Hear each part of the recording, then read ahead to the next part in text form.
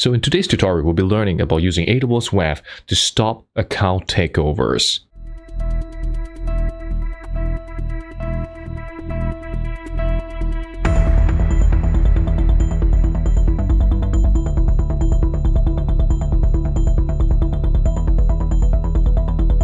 So you'll be asking, what exactly are account takeovers? And right in front of us, we're on hackalloy.com. And what hackers normally do is that the moment they hit onto, say, a login page, they will target the username as well as the password. And this typically occurs because one, you have the username field, and two, you have the password field. And what the hackers will do now is that they go ahead and target over in the system and targeting the username and the password field using some of this commonly exposed database of usernames and passwords out in the wild. So right in front of us, we have wp-login of hackalloy.com. And here we have the username and the password field, and we could be injecting this because of all those different data breaches that are occurring, and we're able to find out what is the username or the password field and try to inject them over into the site to see whether we have a chance of succeeding in login attempt. So what we can do now is I can go to the top right corner, I can select under Burp Suite, and with that, I can jump over to say a terminal, and I can go ahead and launch Burp Suite over here. Okay, so once I launch Burp Suite, this is going to be our interceptor. So I can go ahead and target, say, the following of being able to click next,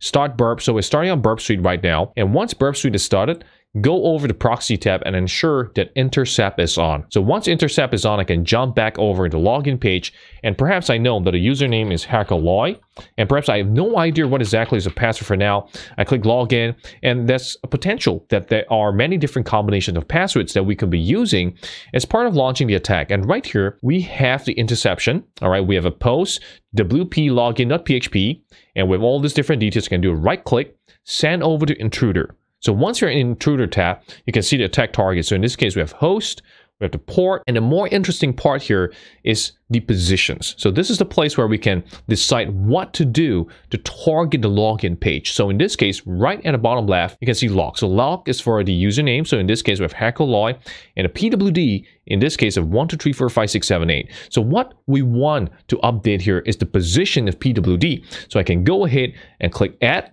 All right, so this is going to be the payload marker for us. So once we have that set in place, I can go over to payloads tab and we can load, say, the 1000 commonly used passwords. So this allows us to inject the different types of passwords targeting towards a specific username. So once we are ready, we can 3, 2, 1, I click start attack, we click OK, and now we're sending all these different password attempts over into the site, and of course I can click pause, and right here we can see the following. We have status 200, so we're trying out different password combination to target against the login field. And this is exactly what we are trying to stop. So right in front of us, we are on AWS Web Application Firewall. So this is a cloud native WAF that we can deploy really quickly to protect our resources. So in this case, I'm already on the following, which is a web access control list. So I'm under rules, and in rules, we can add the following. All right, so you can see right here, new AWS managed rule group available, account takeover prevention. So what we can do now is go ahead and click add to web ACL. All right, so I'll show you exactly how it works.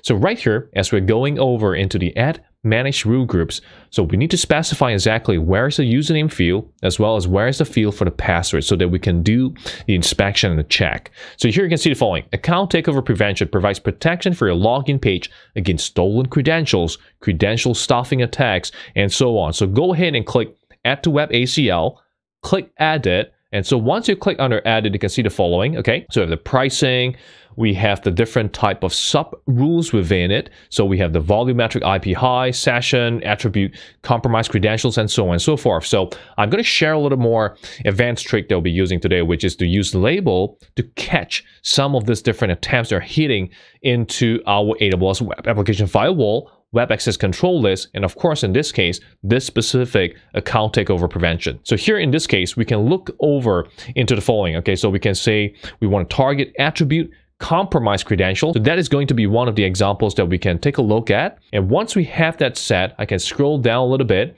So here you can see the following. We have the rule group configuration. So this is the place we have to specify. So in this case, on WordPress, we have /wp-login.php. And of course, in this case, our payload type is going to be a form encoded. So what is the username field and what is the password field? So we jump back over to Kali Linux. You can see right here, if I go back over into the positions, we have the log, which is for the username, and the PWD, which is for the password field. So let's go ahead and fill that right in. So jump back over to AWS WAF, enter log for the username field, and PWD for the password field. So once you're done with that, all we got to do right now is go ahead and click Save Rule. All right, so done. So now we have the managed rule. So once you're done with that, go ahead and click Add Rules. All right, so once the rule has been added, you can hit back over into your web access control list. You can see the following right here, success. You successfully updated the web ACL, HackerLoy web ACL, okay? So once you can see right here, we have the following. So I have the ATP rule set. So I want to show you exactly how that looks like. So I'm going to move this all the way to the top, click Save. All right, and once we're done with that, what we can do next now is to enable logging so that we can do analysis on what is hitting onto our site into our wp-login.php. So go ahead and click on the logging and metrics, click enable. All right, and what we want to do now is go ahead and say create a CloudWatch logs log group. So let's go ahead and click on a create new. And what we can do now is to specify the following. Okay, so here we have to specify AWS WAF logs, copy on this, head over to CloudWatch, insert the following, which is the AWS WAF log, and I can enter the following, HackerLoy ALB. So once we're done with that, all I got to do is scroll down, click create, done. Head back over to AWS WAF, okay, do a refresh, target over into the one that we've just created, AWS WAF logs, HackerLoy ALB. Once you're done with that, scroll all the way down, click save. Okay, so whatever of all these different attempt requests are hitting into our web access control list, will be able to have those logs in CloudWatch. So now what I will show you here is we can go back over to rules, click add rules, and click add my own rules and rule groups. So what we are doing here is we are trying to get the label. So once the label has been passed over into the next rule, we'll be able to decide what we want to do once that inspection check has been completed. Okay, so in this case, I can enter the following. Okay, so we are doing, say, compromised credentials. All right, and once you're done with that, it's a regular rule, matches the statement, and here we have the following. Okay, has a label. So you can see the label over here, we can enter the label, and of course in this case we can look out for the following, which is the compromised credential. All right, so here we can see the following: AWS WAF manage AWS ATP signal credential compromise. Clicked on that. All right, scroll all the way down, we want to do a block, and I'll add in a custom response. So in this case we can click enable. Response code says give it a fall3. Okay, I'll enter fall3 over here, and of course in this case we can enter a custom response body, and I'm going to put the following, which is compromised credentials. Okay, and we will enter the following as a plain text: do not try to hack Mr. HackerLoy. Okay, once you're done with that, click save. All right, so we are done, and all I got to do now is click add rule. All right, and this will be added over into the web access control list, and what we can do now is we can update this to be right after, all right, the rules ATP rule set. Okay, so let's go ahead and select on this, move up to the moment we picked up the label from the managed rules ATP rule set. It will hit into compromised credentials, and then we can block it with the custom response. And go ahead and click on the save. Okay, so done. That's it. All right, so now what we can do is to test it out and see what we will be able to witness on the hacker's end. So heading over to the AWS WAF documentation, you can see the following here: test the rule group's credential checking capabilities. So perform a login attempt with test compromised credentials and check that the rule group matches against them as expected. So you can see right here, we have the following user and the password field, or the other one is WAF test credential at wafexample.com, followed by the following password. So this is something that we can test out very quickly. So what we can do now is head back over to Burp Suite. All right, do a right click on intruder, send over the repeater. And the repeater, what we can do now is, this is the place where we can craft out those specific types of payloads that we want. So in this case, we can change up the log as well as the PWD. So head back over to documentation. So I can do a copy, right, on the user, head back to Burp Suite, and I can do a paste. So I've copied and pasted both of the username and the password field over. So go ahead and click send in 3, 2, 1, click send.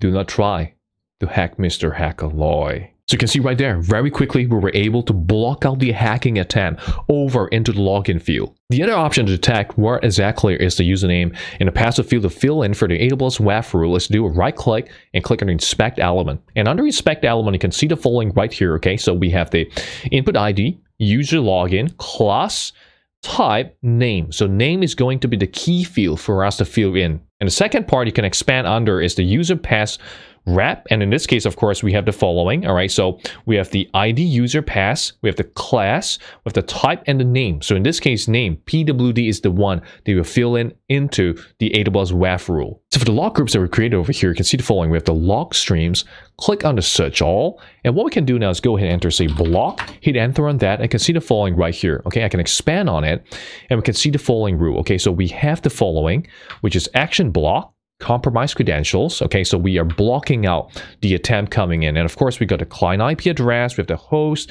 the user agent, the headers information, so that we can begin building up some of the more advanced signatures or to block out the IP address directly from further attempts into our site. And this time around, guess what would happen if we launch the same attack against the login field? So what we can do now is to start attack, back to burp. So click OK on that. I can see the following, all right? We have all these different password fields, and we can see the different 1, 2, 3, 4, 5, 6, all these commonly used passwords. And because we've enabled the account takeover prevention, you can see right here on the following, we are now beginning blocking process of this IP address because of all these multiple attempts to gain access over into the site. So you can see as follow. We have the following. I can pause the attack right now. We have 6666, right? QW.